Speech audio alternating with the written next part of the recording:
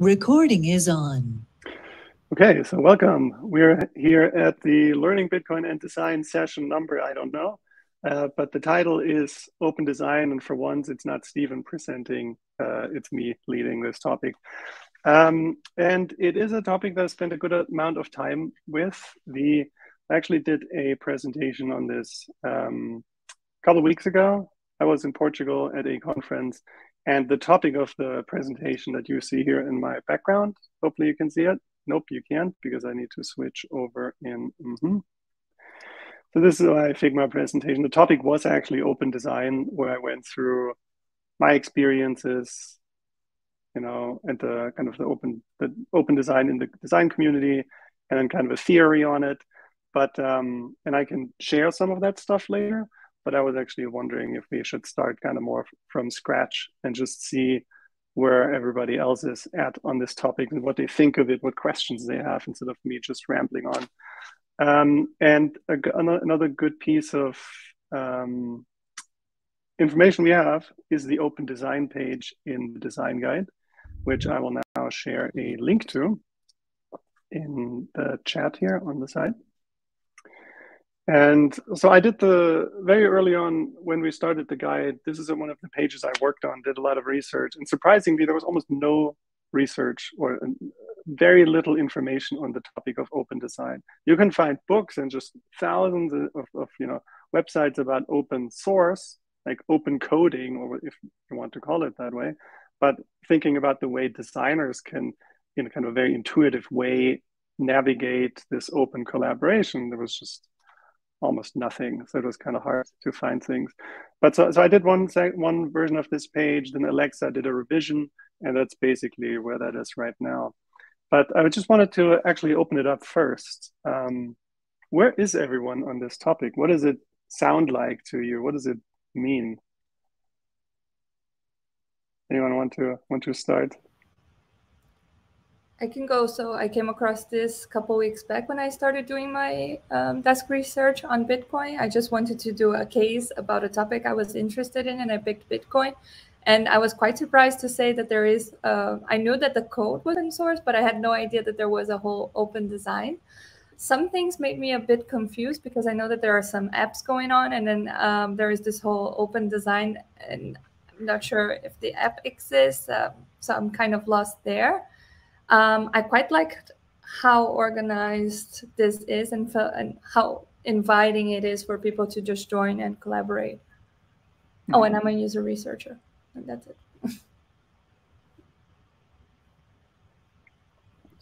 I'd love to go. I'm the principal content designer at Cash App, and I think for me, what the potential of this is to create a set of design standards, user experience design standards that enable interoperability between apps, which is so essential for, Bitcoin to take off and work. So for me, it's like what rises to the level of a design standard that we all agree upon, so that interacting between wallets is seamless. Mm-hmm. So there's this, I think phrase I heard at one point. There was something to the effect of like, you could have a project that's open source, but that doesn't mean that it's open development, right?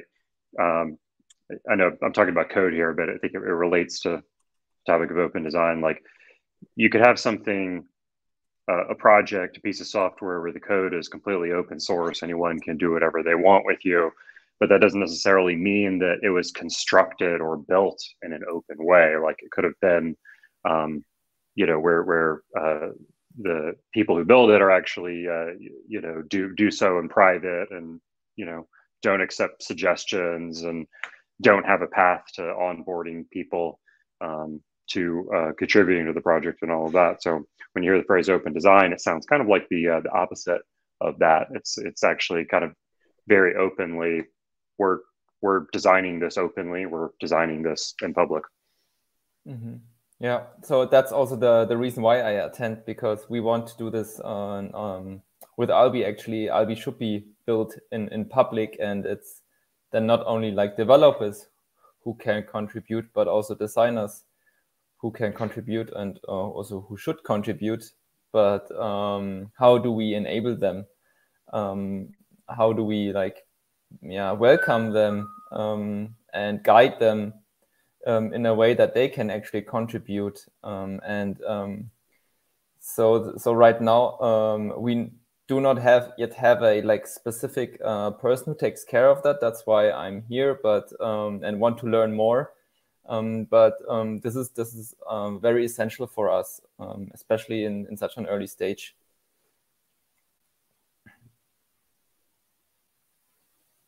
Yeah, and I think Albi has been around for a year now, more than a year, and I think you've been completely open this whole time and really actually made that happen, work completely in the open, be open for people to participate and all that. I think that's worked out really well. So good job in doing that. So there's the theme of open collaboration, and so I want to hop in here on that. I'd like to hop in and go to, if you can see this in my background here. Can anyone see that? Sure can. Okay. So this is opendesign.org 1999. That's when this was the earliest mission statement or definition of open design that I found, which was actually pretty good. Looks horrible. I don't think much really came out of that. But I think there's some good stuff in here. It talks about here this alternative method for designing and develop technology based on the free exchange of comprehensive design information. I think that Anna, that's what you mentioned earlier. Then there's the idea of a collaborative space, which the design community kind of works. I think that's really important that there is that neutral space, neutral common ground. I think developers kind of have GitHub for that, and a lot of them an IRC kind of as a communication channel on top. I don't think designers have that really. And then another thing here is that balance between the independence of the individual designer and the collective power of collaboration, because everybody here has something that they care about. Like you have your freedom, you can show up over this call or you don't. You can do whatever you want. You shape your own space, which then also means you have your own responsibility. So you need to deal with a lot of ambiguity. And then the collective power of collaboration, if people really care, they come together and they can make something cool. They can make things that maybe an agency or a company will not, or a government will not produce because their incentives are different. People show up in different places. So ideally, you can create really unique stuff here. And then, at the bottom here, I need to get my head out of the way. These promote design projects motivated by personal conviction and passion for the greater benefit of society. So Bea, you mentioned earlier that, you kind of went down the rabbit hole now and it's kind of become your interest and your passion and you're pushing in that direction now. I think that's a good example of that. So that's kind of a top level idea of open design. And then maybe what Moritz was talked about was more kind of the tactical day-to-day level of open collaboration, just how you make sure a project is welcoming, how you allow people to contribute in an easy way, like even if they don't understand GitHub, like how do you bridge some of those gaps? So to try to summarize here a little bit, how does all that sound and make sense? And yeah, any thoughts on those things? So I think it's a real tragedy that image is broken on the previous page. That was probably a real beautiful 1990s to late 90s web logo, and it's just lost. I'm sure it was like an animated GIF or something. It was probably incredible. Yeah, I tried to go through different states of the web archive, but there's nothing else to be found there. But so clearly the idea has been around for a long time, for 20-something years, but it hasn't really taken off in a way. I'm kind of curious sometimes why that is. Yeah, that's a good question. I don't know why that is. I would also be wondering why that is, because in my opinion, it's the best way of working. So, but I'm just biased. So, yeah. I mean, So one of the things that I feel like as a designer, sometimes like we're very protective of our work, and like if someone does like takes off work, it's sort of, we think they copied it, but as developers they copy and paste code all the time. So I think maybe there's something in play with that. Maybe that's why we don't see open design as much, in a sense. So I would argue designers steal designs all the time, but they don't talk about it. I think we're all learning from each other and inspired by each other, but there's not necessarily that collective collaboration to establish some sort of intentionality about what we believe is the best sort of shared solution. So maybe that's what's missing, because if you think about, just an iPhone app, there's kind of a design standard there that just happened with like a menu at the bottom and a little drawer that opens sometimes, or like the hamburger menu, and it just sort of happened. And we all, I'm curious to know, who invented that. But we all sort of like built on top of that. And good design sort of rises to the top because people start to understand them as, conventions, or get used to them. But I think the difference here potentially is like you put some intentionality behind what we believe is like the best shared solution at some level. For me, what's overwhelming is that collaborative aspect. Like, how do you come together as different designers, and how do you come to some sort of consensus? So I'm curious about that and points of view on that level. That's a good question from Anna. I would love to discuss that more, what she said, how different designers come together in the open source community and just make everything, open and better.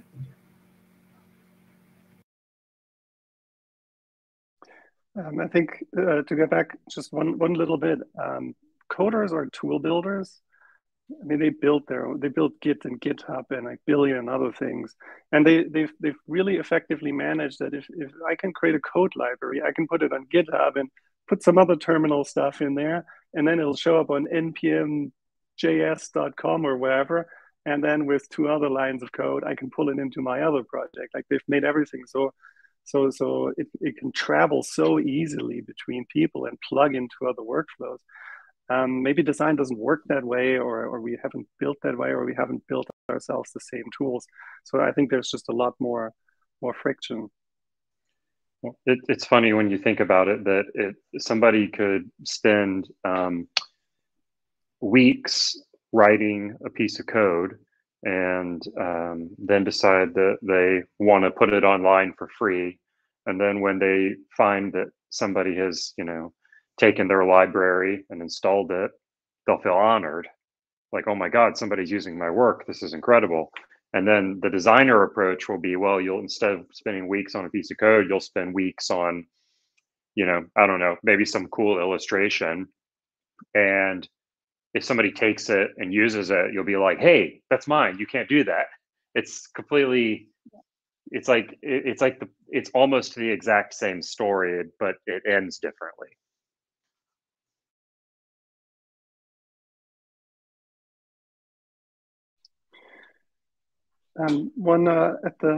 Recently I also talked to an illustrator, and she's worked for lots of really well-known magazines. She's part of the illustrator community too, and she is very curious about putting illustration work out there and having it remixed and collaborating.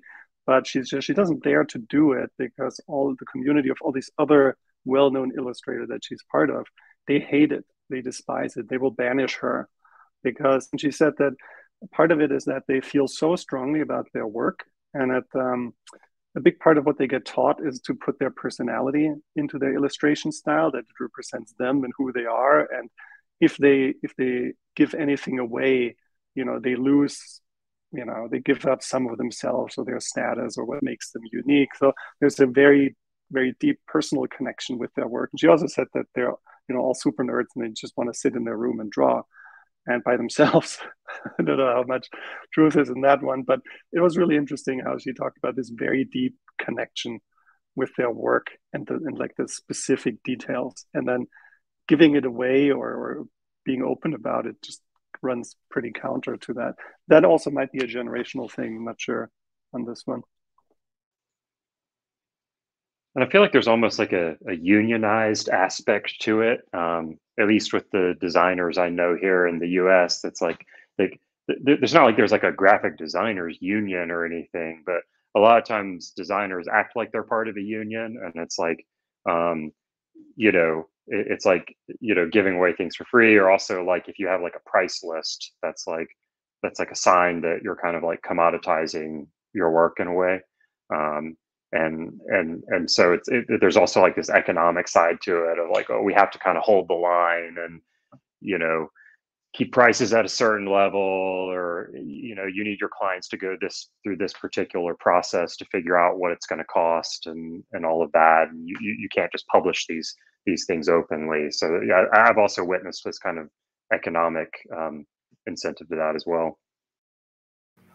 This has just got me thinking about a totally unrelated industry, but I remember the story behind Spotify when Spotify was first created, and all of the music at the time, all of the people were buying records and purchasing individual things from the shop, or online. And then Spotify just came and said, we'll just make everything open, and here's the app, here's everything available for everyone. And that's almost a little bit like, I see a little bit of a connection with that, but then with open source being years later with that in the design aspect, because it's almost like the way that Spotify just openly shares all the music, and I don't know how they make money, to be honest, but that still works pretty well. And that's everything out in the open. And that's not the individual music producer saying, hey, you have to pay me directly to have access to my music. So yeah, that's just my little 2 cents.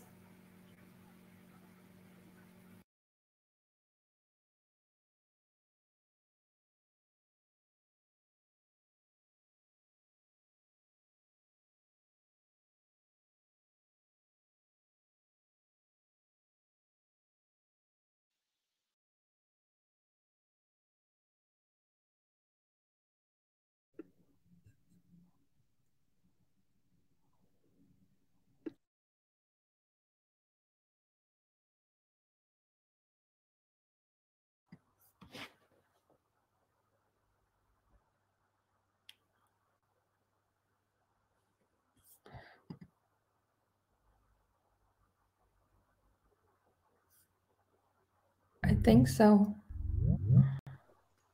Did we lose Christoph? So. Yes, you did. Now I'm back.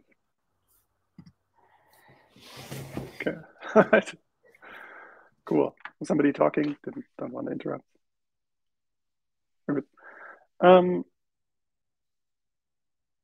Yeah, what were we talking about?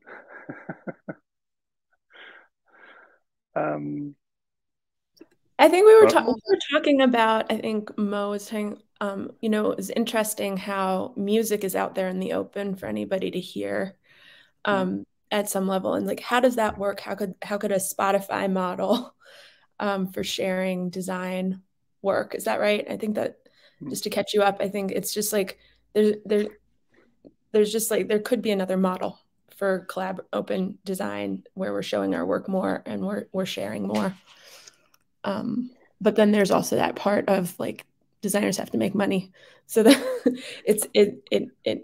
that was part of the conversation too. Just like part of the reason why people are sort of, into keeping their designs close to the chest is because that's how they, make an income. So what's the balance? Yeah, what this illustrator told me, so I basically told her the same thing I said earlier. If you work with an open group of people, you produce different things that are not the same things that you will produce by yourself, and that can be really cool in itself. And one of the things that she referred to also was Open Peeps, which there's a link to here in the chat, which is Pablo Stanley. He made this library of different character pieces. And I used that on the open design page, actually, for that illustration. And so he just gave all that. He just made those publicly available, these characters. And And I think one of the things he could do in addition, so now you can download a Figma file or a sketch file and use these. I think to take it a step further, he could also create a mechanism for other people to contribute their own ones. Like there's a difference between you create something and you share it. Like you make an icon, somebody else can use the icon. You create a graphic illustration, somebody else uses it as is. But I think we don't have that part where other designers change it, where they add on to it, where maybe 2 years down the road, the illustrations look really different. I think that's something we're kind of uncomfortable with. And the reason I'm saying that is that working on the Bitcoin UI kit and Bitcoin icons, sometimes people request something, but nobody dares to go into the files and suggest changes or change anything about it. I feel like there's a hurdle here where coders, they're more like, your code is wrong. I'm going to hack something together. Here's make it better. Accept it. Have you all heard of the Noun Project? Have you all used icons in the Noun Project? I think they have an interesting model because they were really trying to do that for icons, essentially, where people can contribute to their library, and then you can choose, how are you going to use those icons, and then pay accordingly. So that's the monetary side. But then I think that was also interesting. They also established standards for contributions, which I think is really important part of what a consortium around Bitcoin design could do is what are those standards for contributing to a kind of joint file, sort of like library repository, not file. But so I think that's an interesting model to sort of think about when you think about what we could provide to the greater world as designers if we come together and develop standards or things to share and reuse.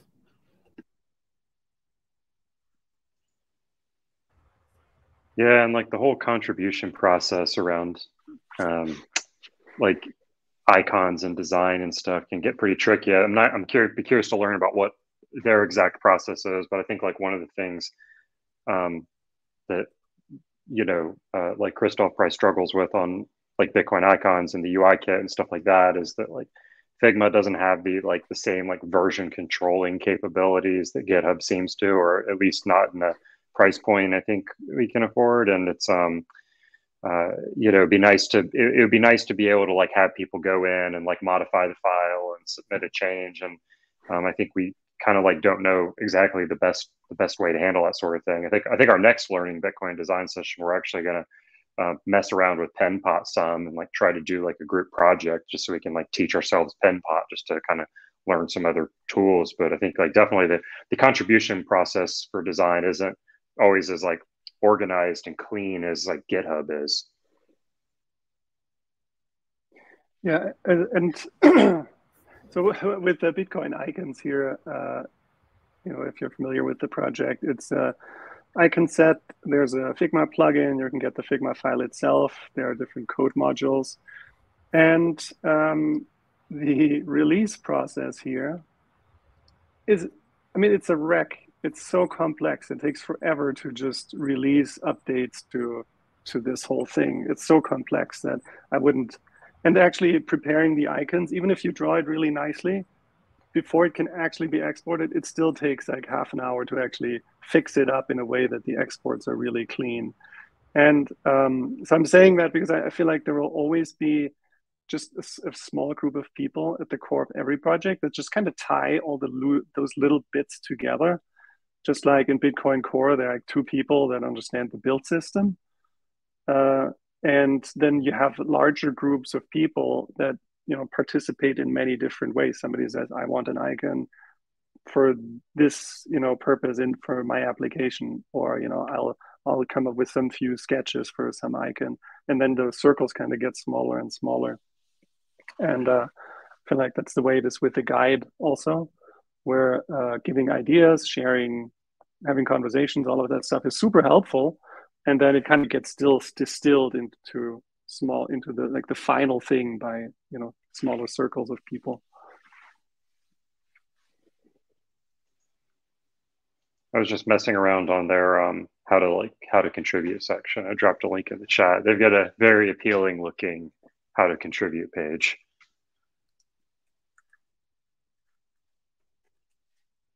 Also, early days, I was a part of, like in 2011, I helped to host iconathons, where people would come together and actually sketch to contribute to the Noun Project, which it's kind of another fun way to get people together and think about standards in an open way. So something to think about as well is this idea of a hackathon for designers, where you're co-creating. And that would be a question, is like, how common are those design hackathons in the open source community? And how popular are they? I've never come across one. Maybe there's somewhere else I should be looking, or I don't know if they fell out of favor. I mean, there used to be more hackathons in general, I think, and now over the years I haven't seen as many, but yeah. Yeah, just like a UX hackathon, if you could even call it a hackathon. Designathon. Yeah, they have in San Francisco. We've had them. I don't know. Sorry, Christoph. Sorry, I just keep talking. Go ahead.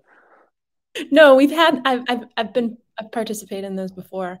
They're few and far between. They're not quite, necessarily well attended, but people who are interested tend to show up. And if you make them fun and interesting, and I don't know, have prizes, they can be compelling to people. Yeah, for the Bolt Fun Shock the Web Hackathon, John's had a special prize for best design. I think that's a good entrance for all kinds of hackathons, where it's not just, there's a special track for design. And Stephen, didn't the MIT, there was some other hackathon that also had this. And then on top of that, a long time ago, we were discussing having like a design exploration week, where it's 1 week and you make something specific, you come up with a cool concept, whatever you couldn't make happen during your day-to-day, you just kind of go at it during that week with a few people. But nothing specific has been planned yet. Well, yeah, I was working last year on a project to try and do a design-a-thon, which was going to be a kind of like a hackathon, but no code allowed. Specifically designs to onboard designers. That's a lot of usages of the word design in a single sentence, but here we are. I think I just got too busy to deal with it, but I could always put that project back together.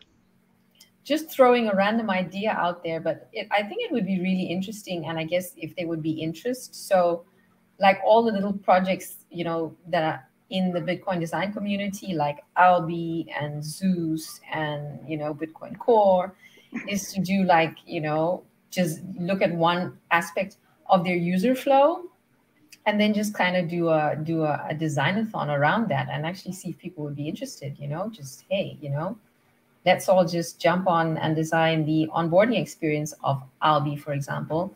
And, who's interested? Let's just, it's obviously a time dedication. But yeah, that would be interesting, I think. And the hackathons are really fun. It's just the energy and everything. It's just, yeah. Do you mean like event itself? Because the wallet improvement project is pretty much that in a sense. Yeah, well, I think something more time dense. So like maybe like 3 days where you're just dedicating, 4 hours of everybody just jumping on a call in a very well facilitated, structured way. And you're just looking at maybe 5 or 6 screen states together.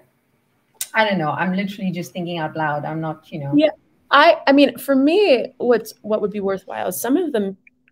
Okay, there's one design problem in particular that I'm like, I really think we all need to solve, which is within a scanner having a paste button, which happens with pasting address in a scanner experience, which is something that we have on Cash App, which this is just a workaround. Like, could we have a better standard around that?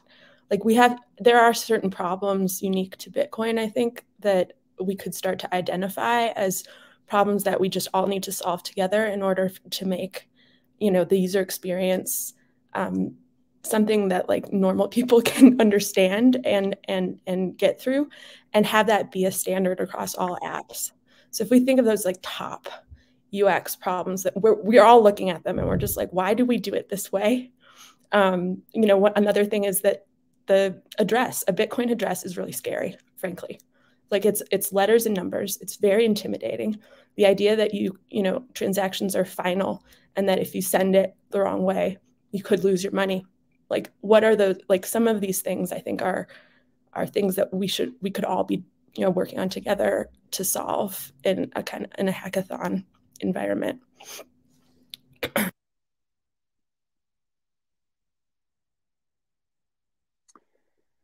Yeah. So these things, they really live off of somebody just saying, I care about this, and just running with it and making something happen. Like the Albi project, they're like, we care about onboarding. This is Albi onboarding week. Let's work on this.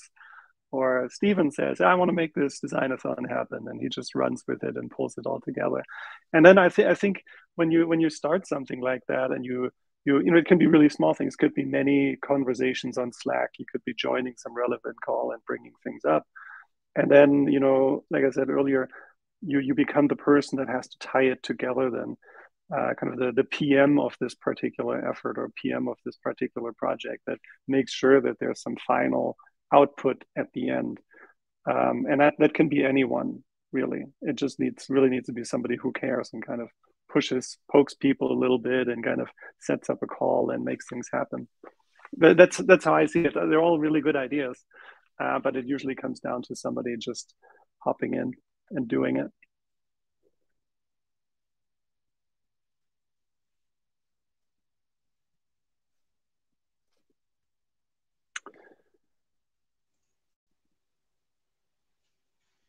So I remember on kind of like how this like conversation got started whenever the last Learning Bitcoin and Design call was. Got started because I think some people asked some questions like, you know, not entirely sure how to contribute to Bitcoin design, or I'm not entirely sure how to contribute to other Bitcoin projects I see in the ecosystem. Like I'm not sure the best way to go about getting involved in their projects. And then, you know, Moritz was obviously trying to learn more about, you know, how to integrate designers into the project and all of that. So I guess I just wanted to figure out if anybody had any like kind of specific questions or anything like that, that things they were confused about. I do. So I see, for example, in the Bitcoin.design website, it's very clear if you want to contribute, here's where you go. But then when I go into GitHub and I see the issues, I see, for example, I'm even looking for things to do I would like to engage in, but I don't know where to start or what to do. So that part is not completely clear. So what you just mentioned makes total sense for me because I feel exactly that way. I'm not entirely clear what I can do to help, you know. And I would like, Christoph mentioned that it's easy for us or for people to give feedback, but hardly everyone is actively doing the changes either in the design or in code or whichever. Yeah, I, for instance, would like to assist with the design and doing research, but I don't know where to start.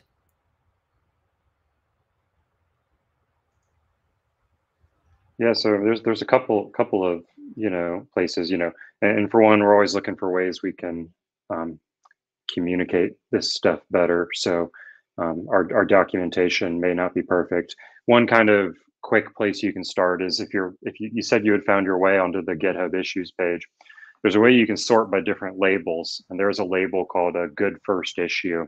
And what those are, they may not be the most exciting issues in the world, but they're like things that are like small, kind of self-contained, you know, maybe easily achievable kind of things, which are good ways. You know, if you just kind of like want an excuse to find something to work on, just so you learn, you know, you have a kind of a self-contained task you can do to learn how to work with the guide and all that. I think that's probably one of the best places to start. Many different projects and open source sites that have that good first issue label, but we've got several right there. Another place to start might be we do a call about every 3 weeks, I guess, it's just called the Design Guide Jam. And it's kind of more of like a higher level strategy thing where several of us get together. I mean, it's open to the public, so anyone can join, but we get together to talk about just like what our next like strategy is. Like, you know, sometimes if you're trying to do something really big, like change the navigation of the site or add lightning to the guide, you can't really you can't really consolidate that cleanly just into like an issue description, right? So the jam calls are there to, you know, so everybody can learn about, you know, what we're working on and what our goals are and stuff like that. And then kind of a third way is if you know, you see something that you feel like is missing, you can always jump into the Slack channel, start a conversation about it. Some people draft things up in Google Drive, or they draft up things on Figma that they like and just share them in the Slack channel. Or you can open an issue too if there's, you know, specific things. Sometimes you get people who say, you know, the guy didn't say this one piece of information. What do I do here? And they'll open an issue to try and get people talking about it. Okay. Yeah, the good first issue, I said that there are currently no open issues. So oh, I guess they all got cleaned up then, man. But all of the illustrations are done? No. No, I tell you what. Or did we have a wrong link or something?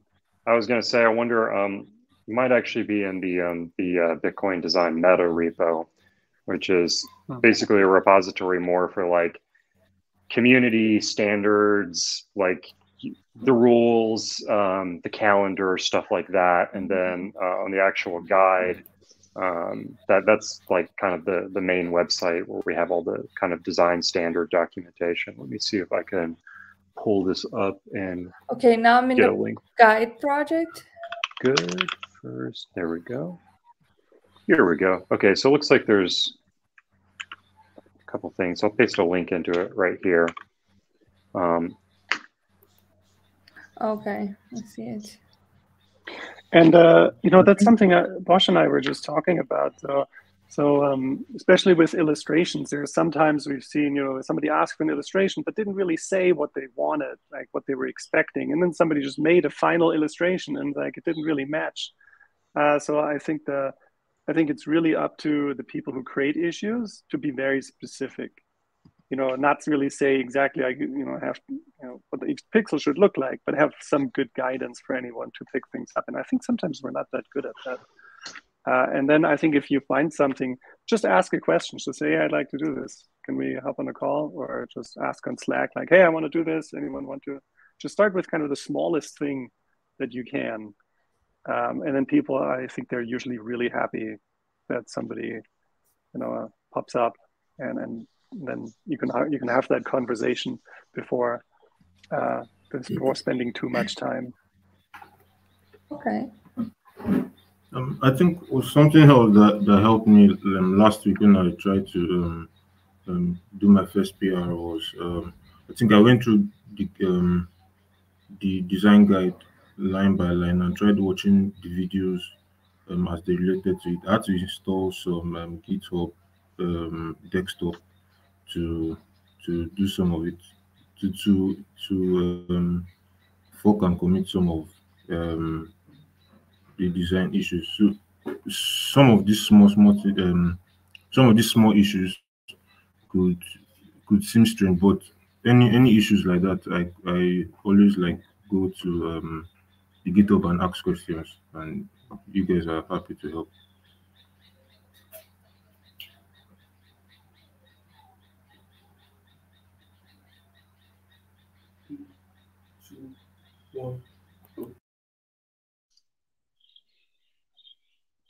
Yeah.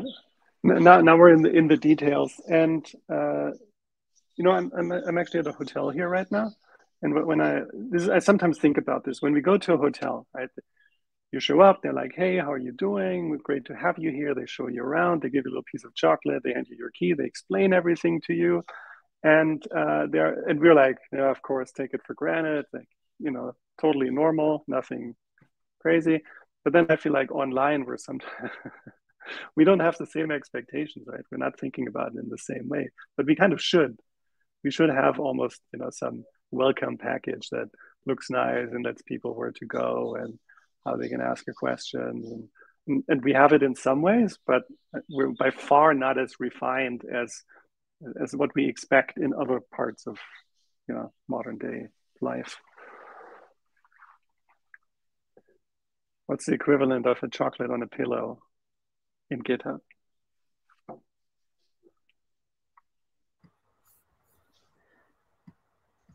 Yeah, I think the problem is GitHub's not a design space. Like it was designed for coders, and that's sort of intimidating. That is definitely there's friction there. So Dulce would like to speak. I'm sorry, I don't know how that works. I couldn't say better, Anna. I agree with you, but the industry is kind of very technical, and we can move forward to other spaces, but yeah, like it's also good to learn how to use GitHub. I think if we also happy to teach anyone or to share how to use GitHub. Like this is what I can offer. Like if somebody don't feel comfortable with GitHub, I can just walk around with you in GitHub.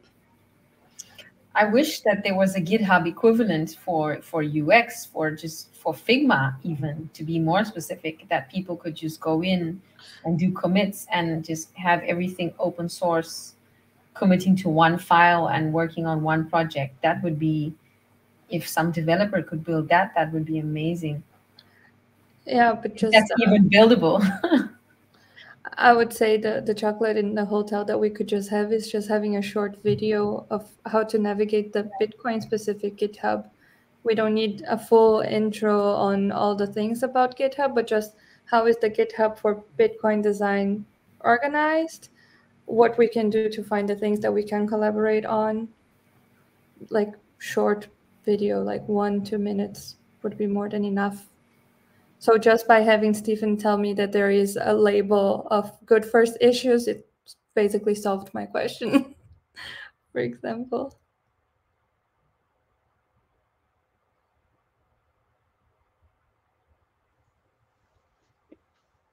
I should when I get tired of working on real work, I should just go into Blender or something and make a cool animation or something.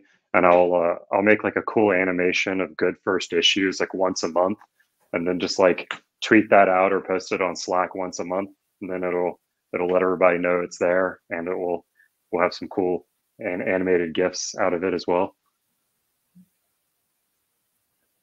Yeah, but in general, I mean, UI design is own part of a designer's role, because based on what knowledge or facts do you actually do the UI design, right? So you have to do some research before, and I wonder, this whole research part, do you know, are there any best practices also for that to work together with an open source community, or is it maybe even better to just have it in-house, fully in-house?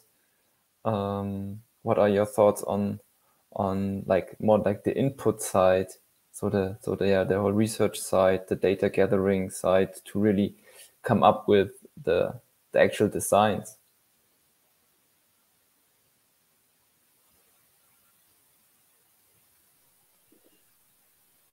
Because what I just think and in this moment is, you can build something, right? And then you maybe just you can do that on a weekend, you can do this in a designathon. But is it actually that what the user wants, right? You do it based on your own knowledge, based on your own experience.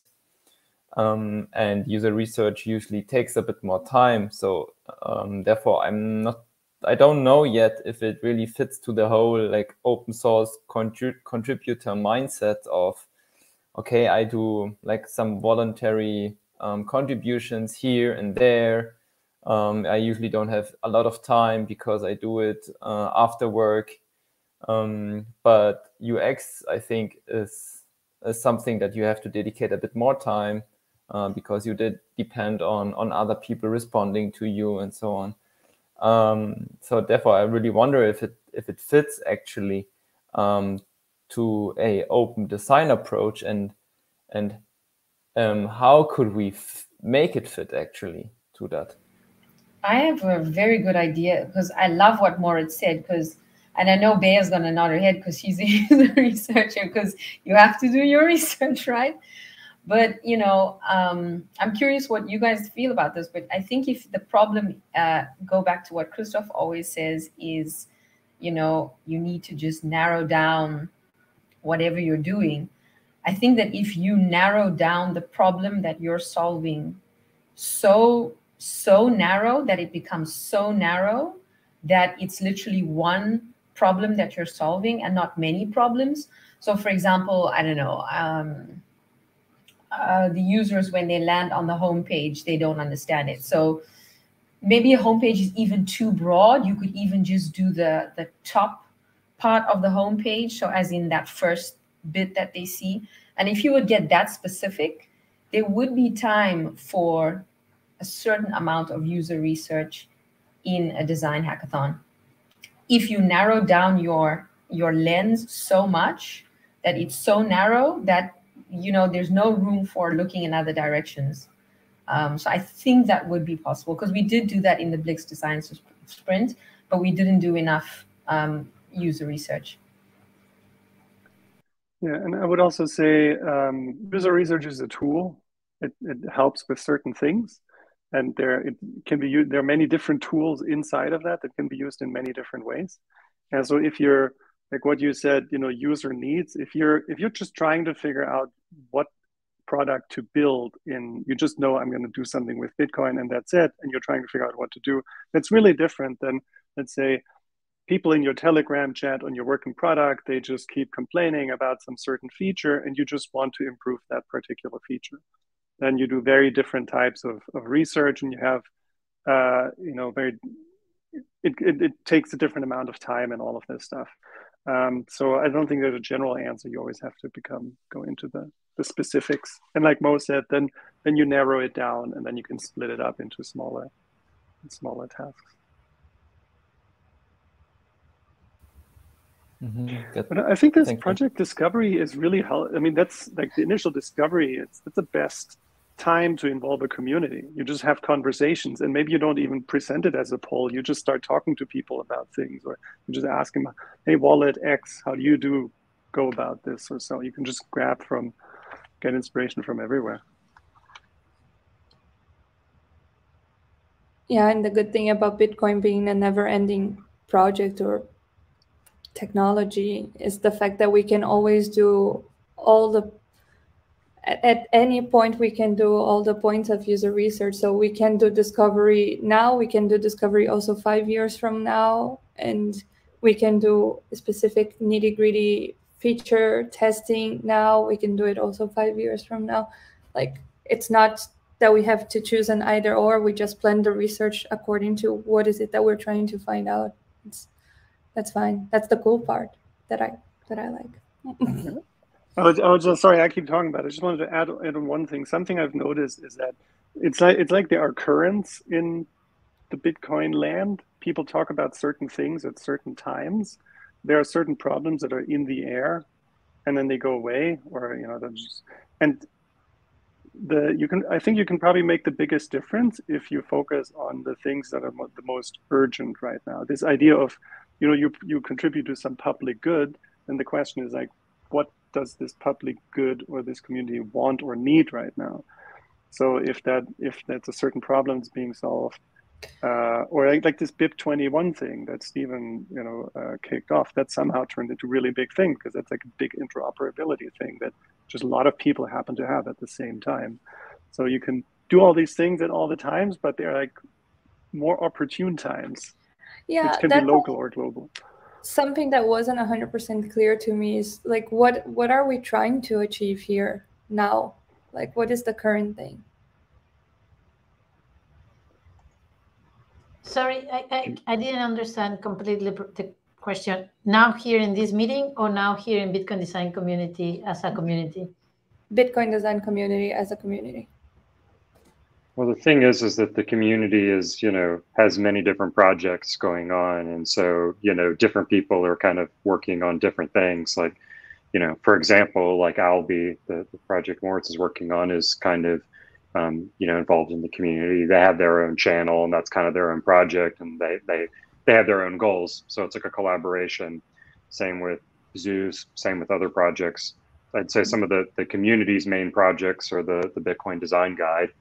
That's the primary project that we collaborate on together, and we just kind of finished a large project to overhaul the navigation of the guide, and so we're kind of looking for what is the next big project, and I think potential candidates for that could be merchants. Another candidate could be accessibility.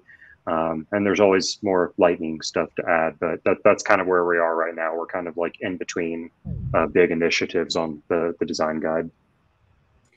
And also, like when you create communities, you can do bottom on top, like bottom down, or the opposite top down, right? When the Bitcoin design community start like, oh, there is these amazing good designers that we cannot hire all of them. And the community was created. In my personal experience, when you create a community, of course, you have a why and a goal and a mission and a statement. But because the philosophy of the Bitcoin is decentralization, I think it is something that we all as a community, we are going to be answering in the future. But you can find that answer right now, because if we have this answer right now, like why what we are doing, the why, how, what, like a kind of the golden circle in the communications, is because it's a community that is bottom from the bottom. Is very horizontal. Like it's something that you actually you can contribute to that. Like we are all building the community together. It's not vertical. It's not a very vertical community. And the why is going to be different for each person. And this is the beautiful Bitcoin design community. And of course, this is my personal opinion. Maybe Christoph has another opinion too. So see, that's a good thing. You can kind of pick whatever interests you the most. So I found my sweet spot helping with the guide, the UI kit, and the icon set, which is basically all ways to provide these design resources that other people can build on top of, and that already implement a ton of best practices that really the community as a whole has come up with, right? So it's just kind of gathering all the good pieces and trying to push forward, little efforts to create a page about sending Bitcoin or whatever it is, and then just creating really good resources around that, and therefore making other people to do better design work. That's kind of what my main thing, or the way that I look at it. John's, for example, he's much more interested in, his thing is about making designers better understand some of the technology and bringing design and development closer together. Because one of his theses is that if designers better understand the technology, then more innovative solutions and better products will come from that. And Mo, you're really focused on research, right? So, everybody can kind of pick what they want to, and everybody has their own little set of projects, and there's some overlap, sometimes for a long period of time, sometimes there isn't. And that's kind of what makes one of the, but it's weird, right? It's ambiguous. It takes time to find your sweet spot, I think. Yeah, I think at the end of the day, you just have to get dirty and think a little bit like, not necessarily an entrepreneur, but yeah, an entrepreneur. Like you start your project and you just get your hand dirty, and like there's no right or wrong. Like you'll see as you go, and that's it.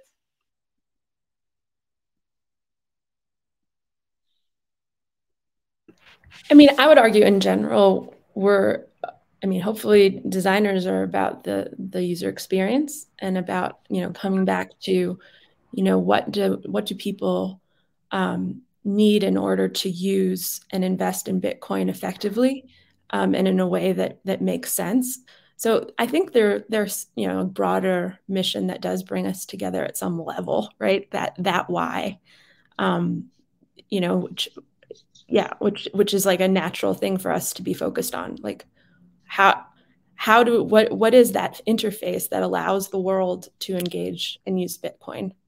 And then, you know, what resources do designers need from there to get started faster, and to get started with, you know, some existing template that actually is sort of vetted and makes sense and has had multiple designers' eyes on it.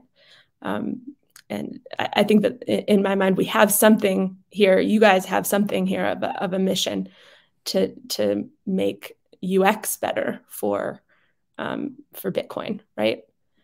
Like I don't know if it's not like beginning from scratch, but in terms of like contributions, for sure, people could go different directions that are useful, and they're definitely going to be like new technologies like Lightning Network that get introduced, and then suddenly you have another track of work. But to me, it's grounded in people, human design, and how do you help develop kits and interoperability between different apps, so that people can, you know, pay and send and receive Bitcoin. You know, and that they understand how to do that no matter what app they're using. Absolutely. I was just talking more about how you get involved in the community. Like, I understand, like, it's not the most easy, but you just have to go for it. That's it. Yeah.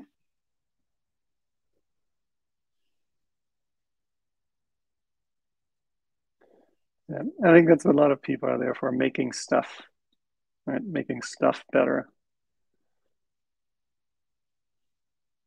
You know, Anna, you made it sound so easy. It's like, oh, you know, people just need to send and receive, and that's it. Like, you know, that little bit that Anna just said, I literally wish that we could almost just go back to this recording, which is amazing since it's recorded, and just type out what she said. I just love the way she said it. It was just so beautiful. No, I really have to compliment you. I love your philosophy and your approach to UX design. I just love it. It's just, that's why I'm a UX designer as well, you know? So yeah, I would almost go back and watch that bit and just type it out somewhere, just, you know, so I can see it. You're making me blush, but I think that I do think, like, for this community to gain traction, there does need to be some sort of, and you're starting to do it, Christoph. Everybody here's, you know, who's contributed to that. The site and GitHub has done it. I just think people really need to understand why, you know, this community exists and like how they can contribute. And the mission will, if it's simple and inspiring, will help people understand, I think, how they can play a part in that bigger, you know, in this initiative. So, yeah. Yeah, we do have this design Bitcoin for everyone tagline at the top, but that can be done in so many different ways too. Right? That's where everybody can find their own way in there. But we're a little bit over an hour. We can keep chatting if you'd like, and also do another session like this if there's interest. What do you think?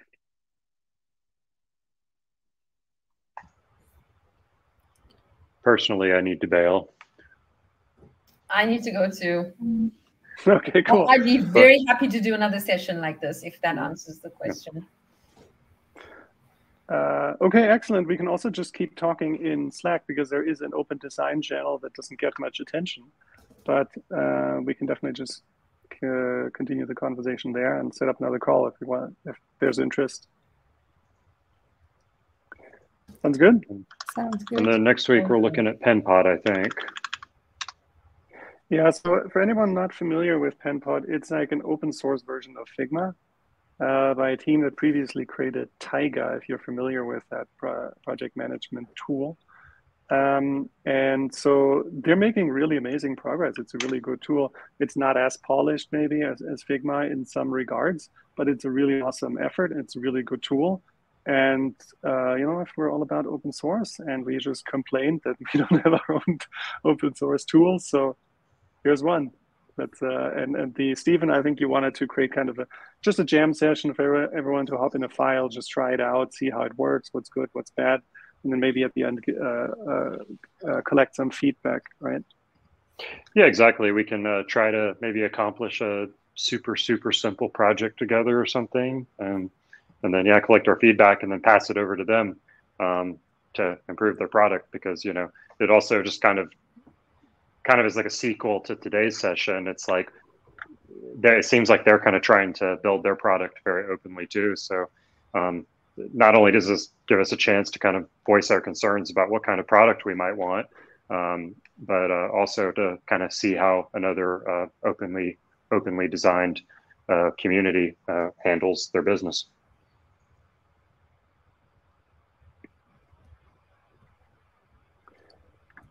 Awesome, cool. Then I'd like to thank everyone for showing up. That was a really good conversation. I will try this time to upload this to YouTube, have proper chapters in the description and a summary, so people who missed it can also easily follow up with things, because we haven't been doing that, but we'll try to keep doing